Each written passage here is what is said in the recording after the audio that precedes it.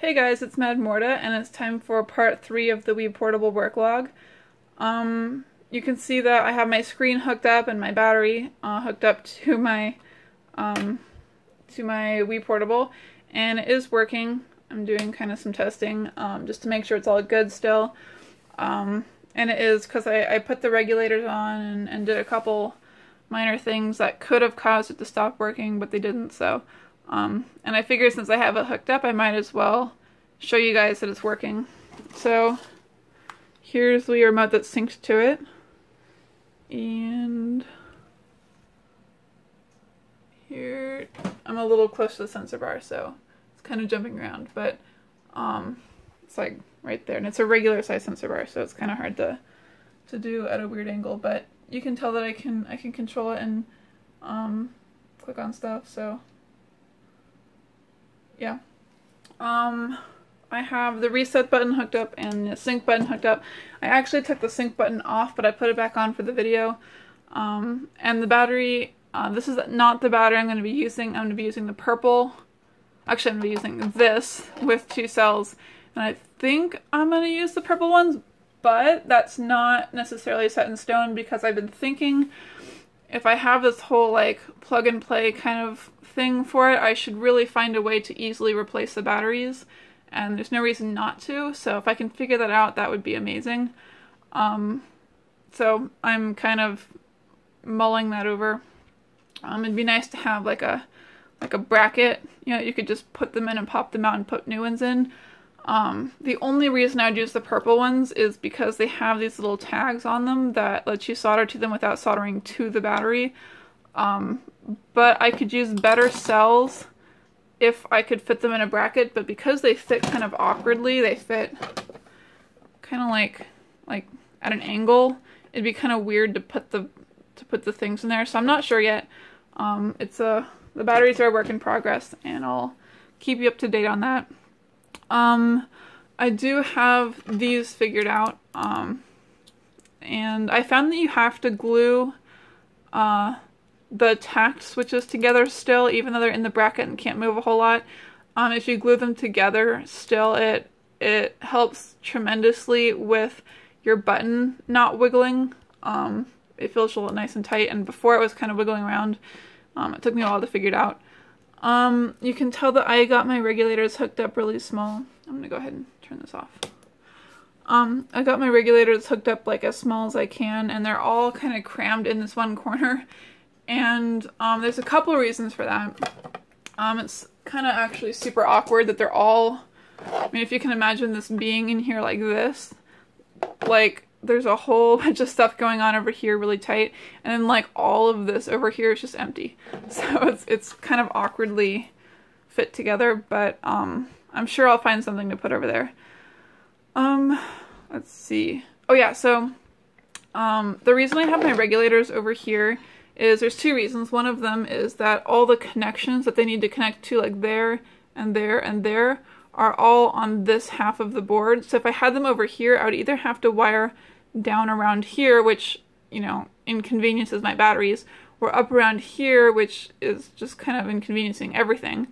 So I kind of had to put them over here, and since my Wii has to fit on this side of the case, it's awful. So they're really crammed in over here, but they do fit, and they fit with this on top of it as well, so everything's good. Although you'll notice I did have to have this awkward capacitor over here, so it wouldn't stick up or anything.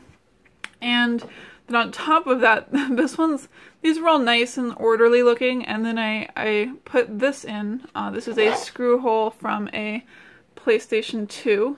It's one of the feet where you can put like the rubber foot in it, and it has like a place that hides a screw. So I actually pulled the screw post out of the PS2, and that's what's going to hold the faceplate on. These are going to be glued to the bottom of the faceplate, and you'll be able to unscrew that from underneath. I'm actually going to be using slightly smaller screws than the ones that go in the PS2, because I found some ones that I think are from a Wii. They're just like a shade smaller, and they still fit very well, but they're easier to turn than than the PS2 ones, and I'm a little bit worried that, you know, if I don't epoxy it in well enough, that just like the torque from turning the screw will like rip the screw post off the bottom of this, and then I won't be able to get my portable open. So that's like a major thing. So I'm using the smaller screws. I'd rather have them fall out than have them, you know, hang in too tight. So, let's see. What else? I'm thinking. So the regulators are all over here, and you'll notice that this one's all crooked. That's because the screw post has to go here. There wasn't really anywhere else to put these two. That's why they look kind of awkwardly. I mean, they're more towards the middle on the top, which is kind of weird looking, but kind of cool, but also still weird. So, I'm not too upset about it though, because like, I mean, it'd be annoying if this was like right here, I think. So, I mean, that's just me, but I think that would bother me more than if it was over here. Because they will stick up a bit. And the reason that I used the feet was, first of all, because this has to be printed face down, so I couldn't put recessed screw holes in there without supports, and that just makes it ugly and it's going to be visible, so that wasn't happening. And then the other reason was because this actually like wobbled on a flat surface. It would kind of like tilt back and forth a bit just naturally. So I fixed that when I put these in, which is why one of them's a little higher. This one's higher than the left one, you can kind of see. And same with these ones. One's higher than the other. So it's kind of awkward looking, but I think once it's all painted and stuff, it won't be as bad looking. I think just because they're like different colors, you see them stand out more. Let's see. So this is not my battery, but I might take this apart and use the cells. I'm not sure.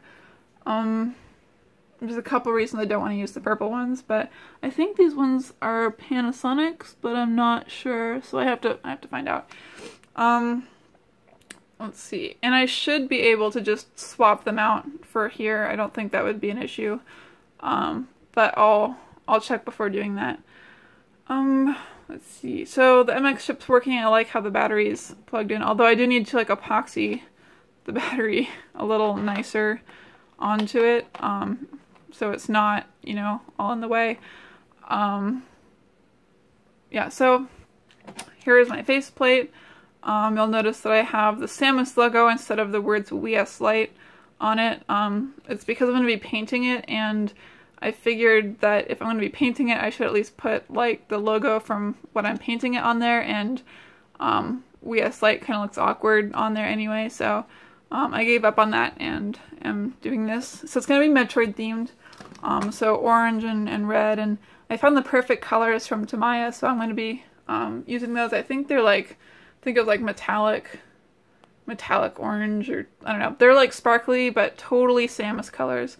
So I'm gonna order those when I have, you know, money. And then I have to order screws for these. I'm waiting on my heatsink to put the fan vent in there, and I'm waiting for the driver board to do audio and video. And I'm kind of waiting to do audio and video before I do this. I guess I could do that, but I really just don't want to. I'm kind of putting it off because, you know, here's kind of my thinking is I'm gonna be mounting the GC Plus board on here. So if I need to make another revision of this because the top screen is too shallow and I need more room, if I need to make another one of these, it's gonna be like awkward trying to get all of these off and then unmounting the GC Plus and then transferring that over to a new one. It just seems like that should be like the last thing I do, so it's kind of awkward not having a GameCube controller to navigate anything, but I do have, thankfully I do have the Bluetooth hooked up, so that's something. Anyway, so I believe that's it for this update. It's really small, but since I had it hooked up, I thought I might as well just show you that I did the regulators and chopped up my battery and kind of what I was thinking. But it's probably going to be a while before the next update because it should be a couple weeks before, at least a week before my driver board gets in because it's still in China. So But that's my screw posts and all that stuff. So that's it for this update, and thanks for watching.